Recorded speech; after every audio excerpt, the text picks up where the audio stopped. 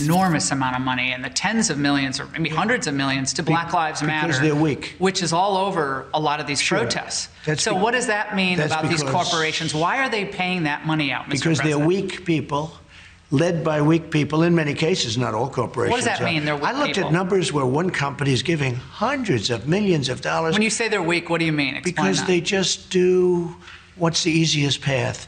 That's not the easy path. That's a very dangerous path. Black Lives Matter is a Marxist organization. You remember pigs in a blanket, fry them like bacon. That was the first time I ever heard of Black Lives Matter.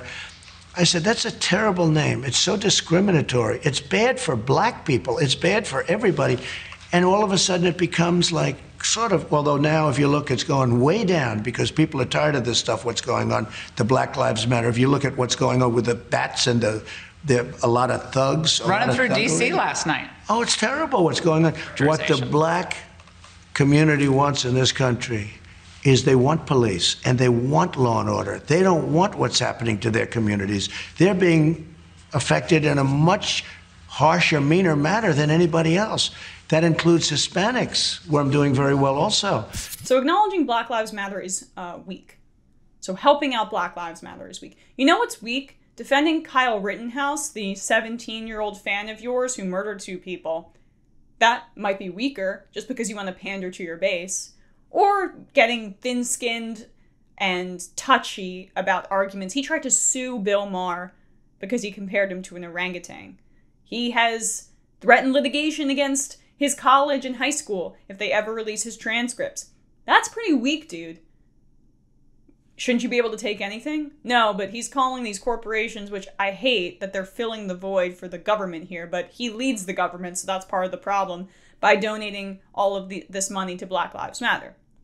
The fact that the government is too pathetic and weak it's in itself to solve this on their own. We have to rely on like Nike and Pepsi and Bank of America, these organizations that are donating tons of money to Black Lives Matter. That's a reflection on your weakness as a president. But of course, he never sees it that way because he can only see himself as the center of the universe and thus godlike. The president's comments came as protests in Portland, Oregon and Kenosha, Wisconsin have grown violent in recent days. An Illinois teenager allegedly shot and killed 2 protesters in Wisconsin last week. I mean, it was on video, amid demonstrations in response to the police shooting of Jacob Blake. In Portland on Saturday, a man was killed amid clashes between right-wing groups and left-wing demonstrators. The man who died has been linked to the right-wing group Patriot Prayer. A suspect in the shooting has not been identified. Trump did not condemn the Kenosha suspect, who was reported to have previously attended one of the president's rallies. Trump instead argued the suspect may have been acting in self-defense, but he had painted other protesters as extremists and attempted to gin up fear about what could happen if Democratic nominee Joe Biden is elected. I don't know how stupid you think the American people are. This is happening when you are elected, when you are the president. How can you create fears about what will happen when Joe Biden is elected when it's happening now under you? I guess his argument is that's going to spread to every city and oh no, rioting, looting. And there have been some polls that it might be effective. It might be causing Trump's a little bump in the polls, but he's also simultaneously arguing that Joe Biden locked up too many people with the 94 crime bill, which is true. The reality, though, is that Republicans wanted to make it more draconian. So Biden was to the left of where Trump would have been in 1994 if he were in the Senate or whatever.